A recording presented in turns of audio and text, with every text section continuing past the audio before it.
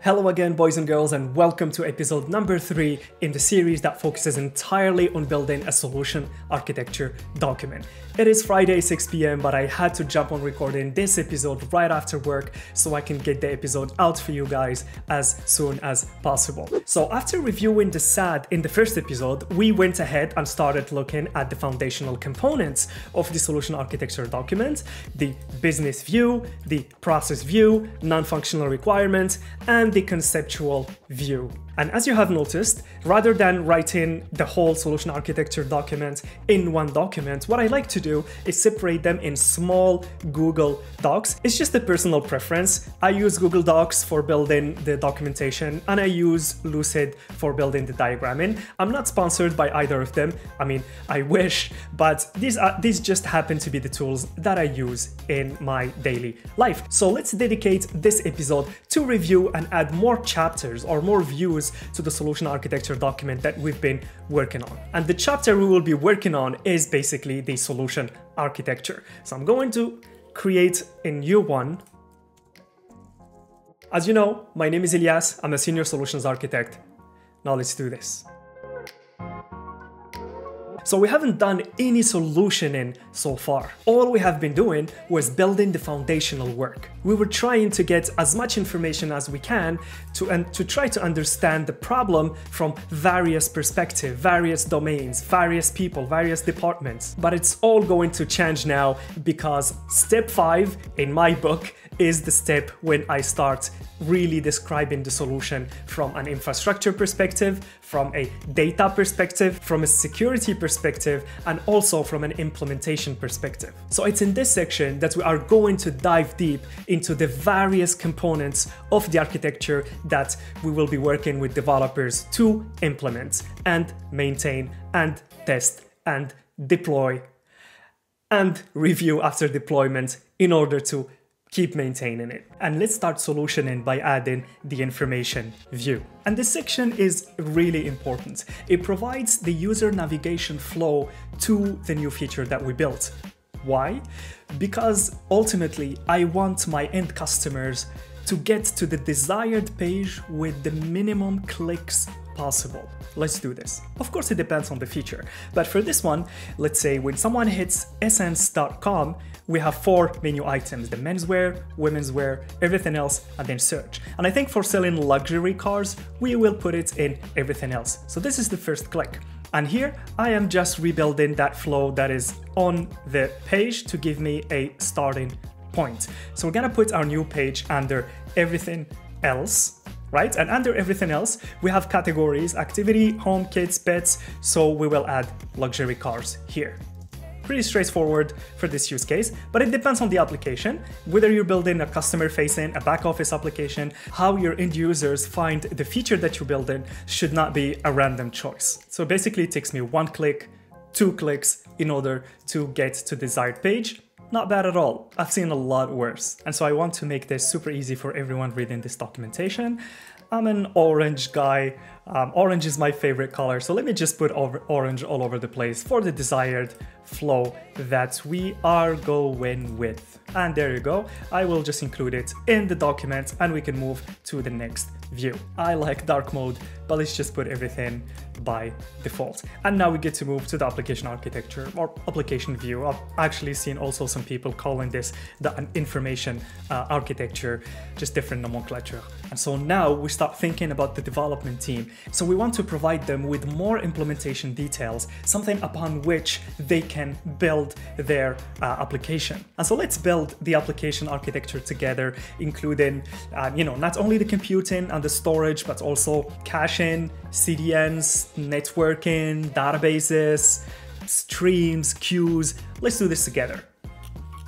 And so as you remember, we've already built this conceptual view and we will use it as a starting point. Before we even started solutioning, we've sat with different stakeholders and we started thinking a little bit about the whole concept of this feature that we are building. So it got reviewed, it got approved, and now we're not starting from scratch. Developers know what to expect. For example, our QA teams know what to expect, DevOps know what to expect. So we have a starting point and we'll take our conceptual view as a starting point in order to build our application architecture. So requests are coming in from a customer, and let's say we use Route 53 because pretty much we are on AWS at this point. So let's say we are using Amazon Route 53 as a DNS resolver to intercept all those queries coming in and then route them to the correct components. After Route 53, probably we are using CloudFront in order, as a CDN. So let's just put Amazon CloudFront in here. And so now we start thinking, how are we going to build this feature? Am I gonna choose a serverless route, put all my compute in multiple serverless Lambda functions, for example? Am I gonna use a container-based application? Am I gonna just use VMs and an EC2 and just build my own VPCs and stuff like that? And again, something that we've done earlier is gonna come super handy. So we go back to the non-functional requirements. And let me zoom in a little bit. And so we go through our non-functional requirements, and let's go, for example, to the operability. And here I just filled some dummy data, so it's not gonna help us much, but you can see how this would be super helpful if we done it correctly. And again, I will link the video where I talked extensively in details about how to build a useful and efficient non-functional requirement document that you could use. So for example, we see that we need to build a solution that needs to be durable for at least 3 to 4 years. We needed to follow the standards of SAM framework, Node.js. Actually, I shouldn't have included SAM framework here, but let's just say the expertise that we have in-house is around Node.js 146. No. 16.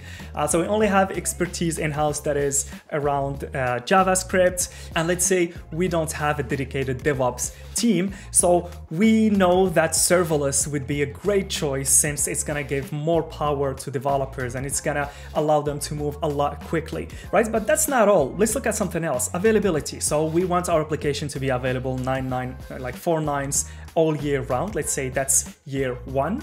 And so again, a serverless would be a great solution for this because we don't have to think very much about the whole deployment process and blue-green and stuff like that. Lambda functions make that super easy for us. Now let's say under reliability, fault tolerance, overload behavior, we have talked to our marketing people and they informed us that for the first 30 days of launching the feature, we expect up to 5,000 transactions a day. It's just a dummy number for now.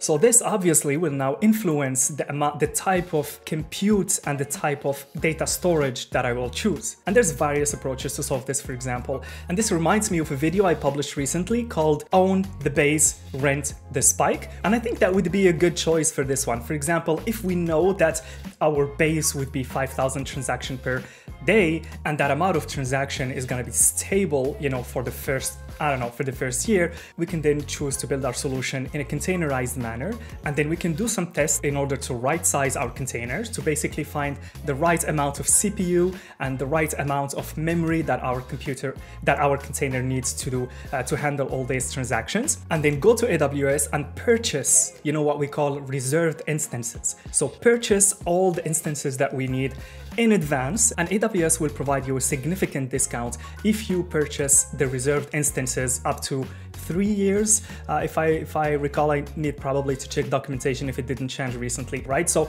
we can cover our base for up to 3 years and we get a significant discount. And then for all these spikes that we can get occasionally, then we leverage Lambda functions for that. And that's because we can write a Lambda function as a container and deploy it as if it was, a Docker image. But that's a discussion for another day, and you can watch the video about Own the Base, Rent the Spike to know more about this pattern. But for our use case, I want to use as many serverless services as possible. So let's do this. So obviously I would need a Amazon API gateway, right, to put it here in order to intercept all these requests. And then behind my API gateway, I will have, let's say, a Lambda function, and then the Lambda function, for persistence, let's use an Amazon DynamoDB. And so we have the happy path request coming in, going through DNS, CloudFront, API gateway, compute here, storage here. So let's say that obviously for pictures of the cars, we will use an S3 bucket. I don't like this icon, so I know that the buckets are, there you go. S3 buckets here. We can also start looking at caching, and we can implement caching at multiple levels here. We can have, I mean, of course, obviously we have the CDN here, but Amazon API Gateway can have caching as well. You can, for example, add an Elastic Cache Redis instance here, and then have our Lambda function read always from the cache, right? Rather than reading from the database. And then we would have a different trigger here to rehydrate the cache every time there's a change in the database. So for example, every time our sales team, warehouse team, whoever operations team lists a new car, so they will write directly to the DynamoDB table, and that would trigger a Lambda function that will then rehydrate the cache. Right, so it will add basically that new car in the cache automatically every time there's an update, a delete, or an insert. And so our Lambda function automatically always is just reading from our cache, which is gonna be super fast. And yes, obviously we can add here, you know, as a circuit breaker or the unhappy path, so it can go directly read from the database if it can't find anything in the cache at this point. And so the files themselves will be stored in the bucket. And let's say we are building, and this is a GUI basically for our operations team to add new cars or edit the cars or upload pictures and whatever. And that reminds me that we want them to also write and read to the same bucket. Right, super straightforward, nothing really fancy here. This Lambda function, let's call it list cars, and this flow is basically the one that we use to list the cars. We'll probably have a different flow here about purchasing a car. All right, so here basically this is a GET request. Here, let's say it's a POST request. Someone goes to the form, fills everything, chooses the car that they want, hit the submit button. And here, rather than just having one Lambda function, maybe we want to have a step function because we have multiple things that we need to do. And how do we know what we need to do? Again, we go back to our process view, and we know that when someone sends a request for a car, it needs to go to sales, then the order needs to be recorded, then we need to check with the warehouse. So you see that all the work that we've done before now comes in super handy and allows us to move fast. So let's say, just to have fun, we are going to build this in a step function manner. This would be a step function. And if you haven't used step functions before for this specific use case, don't forget that there is two types now of step functions. There's the express workflow, and then there's the standard workflow. And the express workflow is pretty much built for handling requests coming from, you know, an HTTP gateway, pretty much HTTP requests. And so within our step function, we will have one Lambda function that records the order. Yeah, let me just remove everything that I don't need. Record order, and pretty much is gonna do it in Amazon DynamoDB. And after that, we need to check with the warehouse. Maybe the warehouse provides an API, you know? So here we have a different API gateway that we call. Check the warehouse availability. The warehouse will respond, and then we will have a different function that will then catch that response and maybe format it, maybe do some kind of aggregation. So like it goes to a different data provider in order to get that information. So I can have as many steps as I need here. And then at the end, I send back a response to my customer. Again, it's highly unlikely that you design a solution in 5 minutes, but I'm just, you know, trying to walk you through the process in here. All this different. And so in the application view, oh my God, I'm tired. Let's push through this. And so as you see in the application architecture view, we end up mapping all these various flows according to the business requirements. Something that you also probably always want to do is send metrics, you know, record them in order to run some analytics on them later. So, you know, we probably will have some kind of data lake where we clean these events and then we store them into our data lake so other teams can run their queries and generate their reports on them. And so basically this is our application architecture view for now. Let's move on.